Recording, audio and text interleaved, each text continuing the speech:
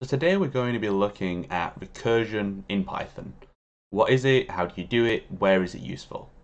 And we're going to use it to solve the gridTraveller problem, which is the one you see in front of you. And so imagine we have this man here in this grid.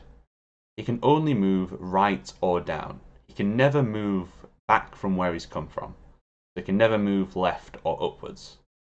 And the challenge is to see in how many ways can the man traverse from the top left square to the bottom right square. And so it could go right, right, down, right, or down, right. And so that's easy enough to do manually just by eye. But what about if this grid was, 100 wide by 100 tall? That'd be a really difficult problem. And so we're going to use recursion to solve it.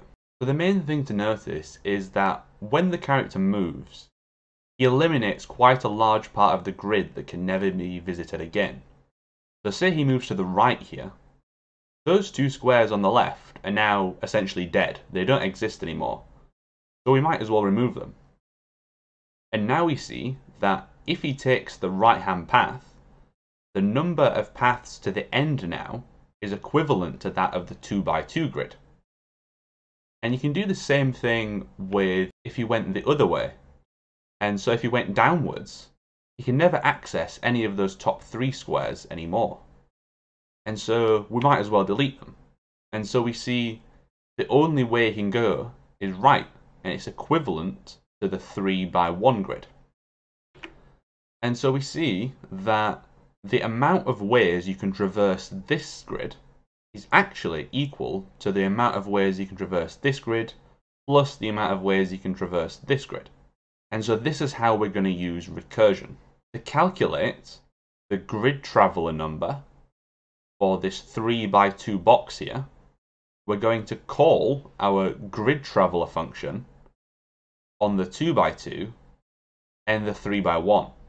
So let's put that together in Python and see what it actually looks like. Okay, so we're just using vanilla Python here, no fancy tricks needed. And let's make a function called gridTraveller. And that's going to take 2 inputs. It's going to take the width and the height of the grid.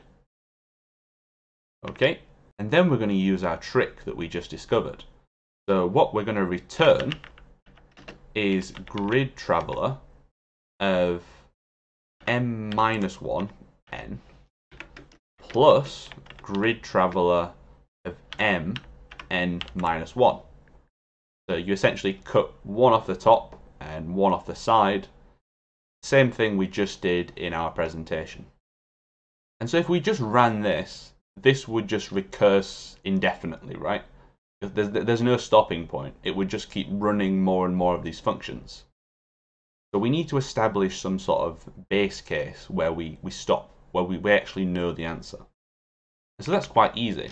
So if you imagine a 1x1 box, for example, so if m is equal to 1 and n is equal to 1, then obviously there's only one way of traversing that box, right? You just stay exactly where you are. That's the only way of doing it. And so we're going to return 1 in that case. There's also the case that one of the sides is 0 in length, right?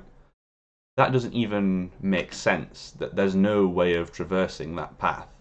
And so if m is equal to 0 or n is equal to 0, then we're just going to return 0 because that doesn't really make sense.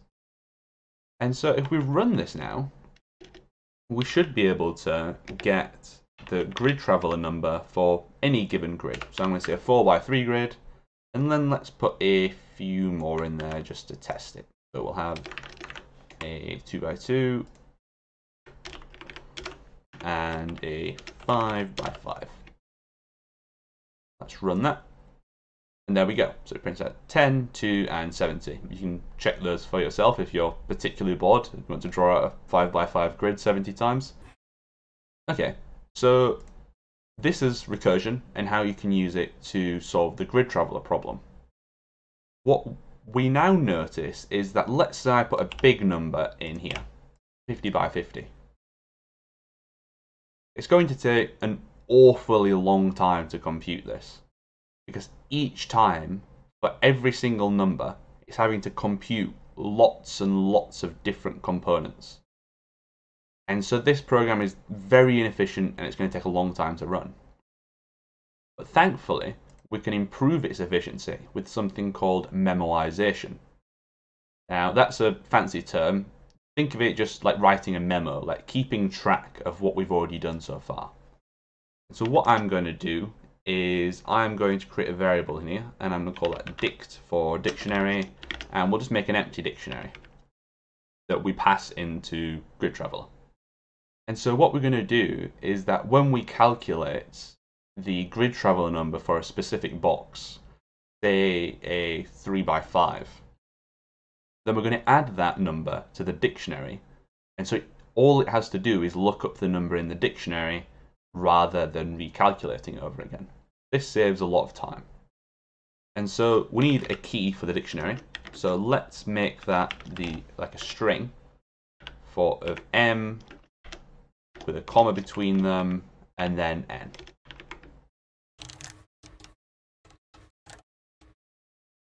Okay, and then we'll add another elif here. So elif key is in dict.keys.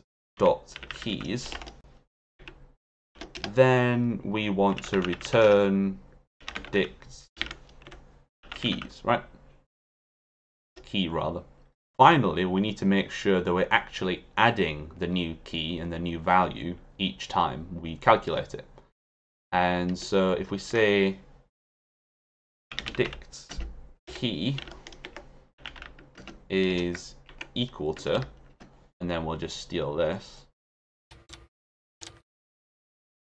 and then we can just return dict key, and we'll pass through dict into each of these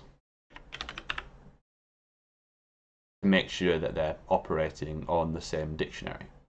Okay, if we run this now, we find that even though this is a tremendously large number, it ran almost instantaneously. Let's see how far we can push it. Add another 0 in there. You see how ridiculously large this number is, and yet it calculated it in just a few seconds on a relatively average machine.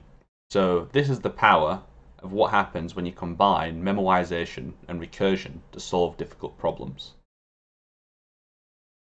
This can be applied to any problem where you can break down a larger problem into a subset of smaller problems, called dynamic programming if you want to do some more research.